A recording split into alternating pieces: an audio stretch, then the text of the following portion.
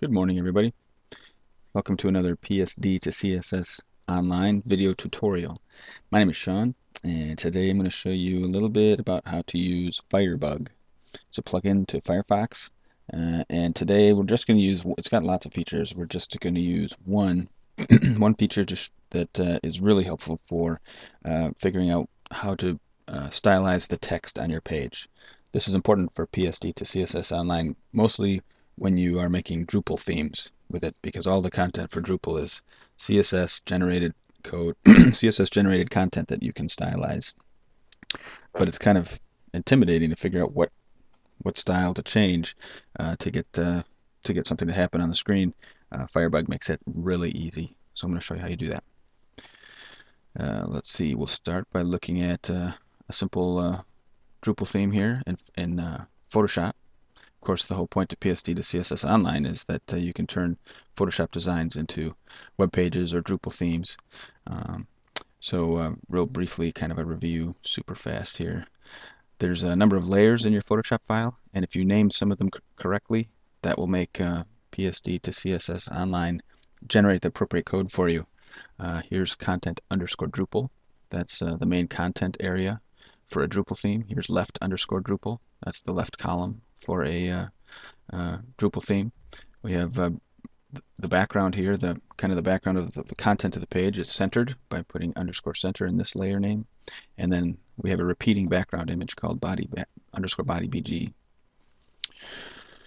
So, excuse me, we've already saved this to our desktop. And all we're going to have to do then is grab it here at the PSD to CSS Online website, upload it, and it'll start turning on that. Before too long here, it's going to generate the whole folder structure for our Drupal theme. There it is. Some of this is review. There's a couple of other videos that go into this more in depth. So I'm going to kind of rush through this part. So here's our new theme that was generated by PSD to CSS Online. And now we need to FTP it into our Drupal installation. Here's my Drupal installation. I'm already logged in. Let's see, I'm going to refresh that. There we go. So I'll just drag the new theme in here. It'll copy all the files. It will not overwrite any of the default Drupal themes. There we go.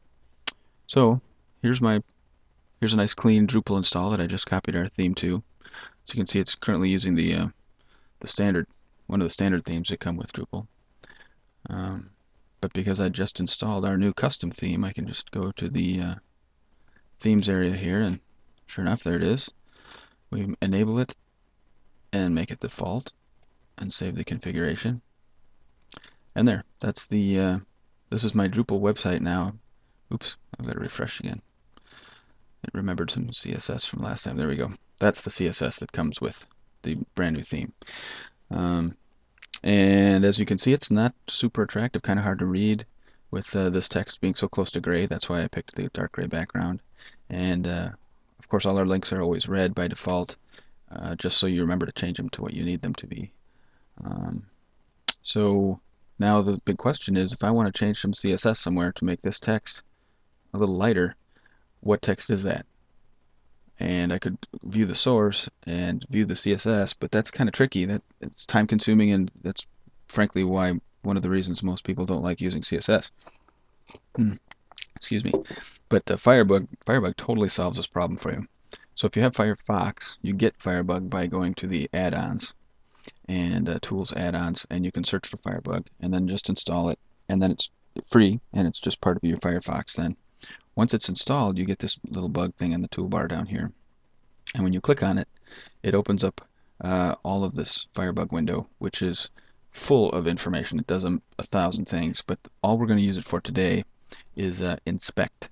If you click on inspect, anything you drag your mouse over on the rest of the page instantly shows a blue box around whatever we're inspecting. And if you notice, the Firebug information windows down below, every time I find a new section to inspect, the Firebug windows update with all of the possible information about that element in this page, which is amazing. So then you just click on the element you're interested in, and that stops all the changing from down here, and we can start to study it. So we want to change the color of that I just clicked on, and we can see that over here on the right, as a paragraph, it's got some margin settings, and then right here near the top, here's the color for the text. It's this gray color, and it's defined by the body color tag, and it even shows me where that's defined. It's defined in index.css on line 88. So now it's trivial to find it. Index.css is one of the files that PSD to CSS Online generated. So I'll go ahead and look in our theme that was generated. I'll go and find that file, index.css right there. I'll open it with Notepad, and we'll go to line 88 and see if that's really true. Sure enough, there it is. There's line 88, and there's a body. Here, I'll even zoom in. That's probably a good thing to zoom in on. Here's line 88, and there's a body tag with a color attribute, and it's 666. So I want that's gray, and I want something much brighter than that. So I'm going to change that to, how about EEE? That's almost white. And I'll save this file. Now the important thing here to do, which I always forget, is to copy our modified theme back up to the server.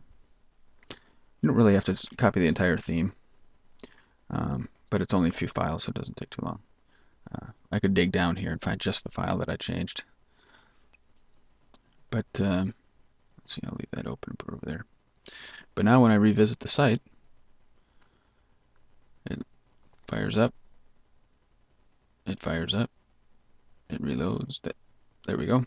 And sure enough, our text is now almost white. It's that EEE color. You can even see it here in Firebug. Now I only changed one thing. You can certainly use Firebug to identify lots of CSS elements to change. You can change font sizes, of course. I mean, you can change anything that is defined via CSS. You find your element, it'll tell you why it's that way and what file it is you go to change it, and that's the idea. So we'll use it one more time to change all these red links to something else.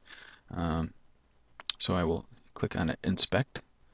I'll point to any of the links, and I will find right away at the top here. Sometimes whatever you're looking for is down in this list a ways, but so far I've been lucky twice. It's right at the top, and it's simply a hover that makes it red, and that happens to be in index.css as well on line 71.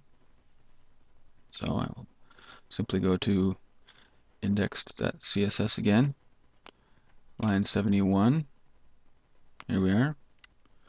Sure enough, there's the hover attribute with red in it, and here's also our link and visited colors, which are that pink color. So they just happen to be all in the same place. I'm going to change them all to something kind of bluish. Let's see, what would be blue 8 RGB 88F. There we go. We'll make that, but we'll just make them all blue. I guess we'll make the hover slightly. Let's make that darker blue. There you go. Save it. And don't forget to FTP it up to the website. There we go.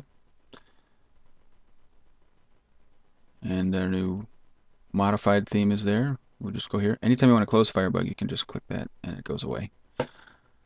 Reload the page. Excuse me. And there we go. Now all our links are blue. All our link overs, our hovers, are dark blue.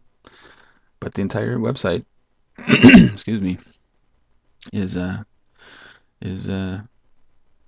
easier to read because all the text is white, and it's a little more easy on the eyes because our links are blue, and you can change any text that you want that way. And that's Firebug for Firefox. And thanks.